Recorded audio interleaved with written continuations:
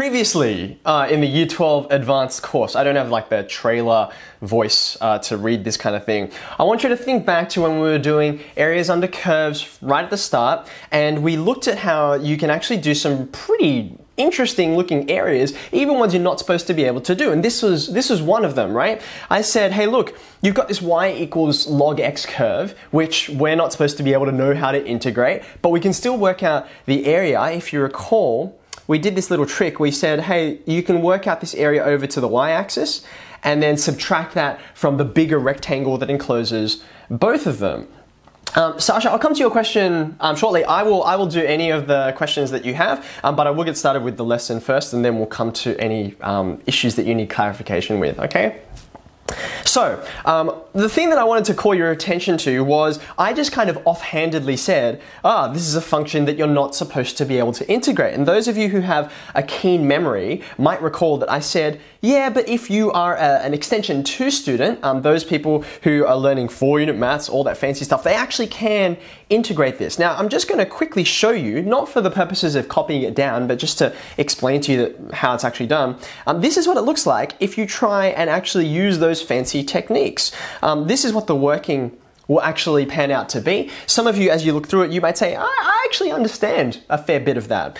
This, by the way, this technique that's being used here, this is a simplified way of using a technique called integration by parts.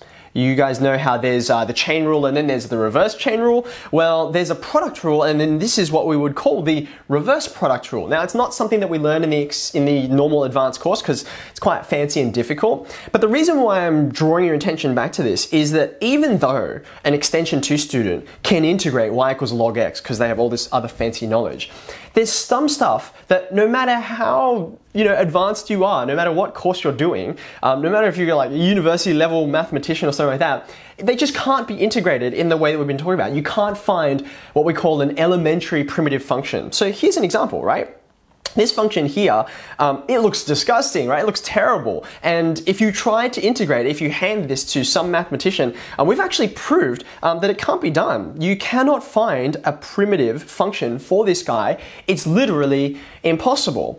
Now, you might not be surprised to see that because you're like, yeah, it's a gross looking function, right? But even functions that look much less intimidating, like this, this second function here, e to the negative x squared, just can't be integrated, which is surprising when you look at what the function is. There's actually a famous function. It's called the Gaussian Function. It's really important in statistics, which we're going to return to again later on. Even though this function looks nice and neat and tidy and not complicated at all, again, you can't integrate it. And it just gets worse and worse. When you have a look at like the real world, when you look at physical situations, this equation here, which is probably going to make your head hurt even when you look at it, it's a famous equation, the Navier-Stokes Equation, because it relates to fluids and how they move around. So for example, if you're trying to understand the weather, right, that's fluids that are moving, air, viscosity, all the rest, that's what this equation tells you. It's just a garbled mess. You cannot integrate this and get something nice and simple at the end. So therefore, what we're going to deal with today is a piece of knowledge and a skill that will help us deal with all these weird, gross-looking functions that apparently you can't integrate. We can still find out areas under curves, at least approximately, and that's going to be what we develop using this rule that I'm going to show you. Now, in order to introduce it, again, I want to call your mind back to our very first lesson on integration, where we talked about areas under curves, and you might remember Mrs. Lees did a bit of a history lesson for us, right? And she talked about Isaac Newton and this guy called Gottfried Leibniz, and basically their idea was this, right? You can approximate the area under a curve using rectangles. And if your rectangles are thin enough, small enough, you can get as close to the area as you like. In fact, you can get precisely the area. Now, we're going to employ a trick just like that, but we're going to use a better shape. And you might have gotten a clue for this if you were on time and you saw the part of the website that I showed you guys before. We're not going to use rectangles, we're going to use trapeziums. Trapeziums, it turns out, are much better because you can see they don't have all the flat edges. We can bend them around into nice, neater shapes that allow us to approximate the area. And it's okay, Yvonne, welcome, no worries. So let's have a go at this, right? It says the trapezoidal rule, and I'm going to give you an example function which we can integrate. I'm going to use this example, even though we know how to integrate it, so that we can actually get an approximation for what's going on. All right, so let's have a go at this. X squared, you can see on the right hand side here, I have highlighted a part of the graph, an area under the curve, and it's going to be starting here at 1 and ending over here at 3. So let's go ahead and let's integrate this to find the area. Area equals. I'm actually going to work out this area precisely using integration, and then we're going to work out how to put trapeziums onto this so that we can approximate the area. And I'm going to use that formula, the trapezoidal rule, in the case of areas which I can't do by integration. So let's form the integral.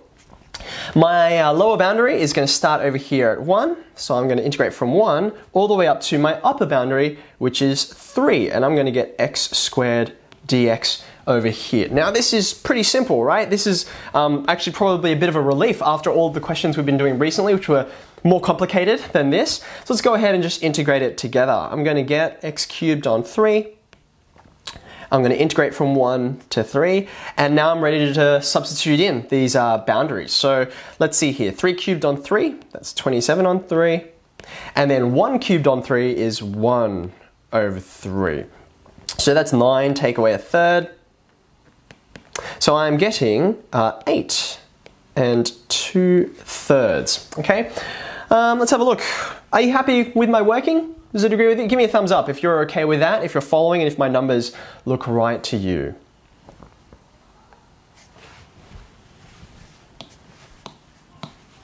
Fantastic. Thanks, Yvonne and Abby. Much appreciated. Okay,